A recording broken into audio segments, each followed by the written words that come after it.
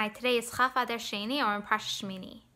In today's Yom Yom, it talks about how our fire always needs to be lit within us, on our personal mizbeach, and that this fire, this passion, extinguishes the negative, the light, the Yetzer Hara. The first pasuk of today's portion is pasuk Yud Beis, and it says, Moshe spoke to Aaron and his surviving sons, Elazar and Itamar, take the meal offerings that is left over from the Lord's fire offerings and eat it as unleavened loaves beside the altar, for it is a holy of holies. And Rashi comments that this portion is from Nachshon ben Aminadav.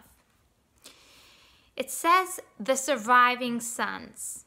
Nadav and Avihu perished because of their passion that was not tied down to this world. They had passion to go back up to heaven, to be spiritual. This pasuk is telling us what the remedy is that these two sons were allowed to remain living, because all of Aaron's sons were supposed to perish because of Chet Egel, but these two sons were allowed to live because of Moshe's davening. What is the remedy? Nachshon was passionate, zealous, but down here in this world, and that's the atonement. Whereas Nadav and Avihu had that fire without being down here, without extinguishing the light.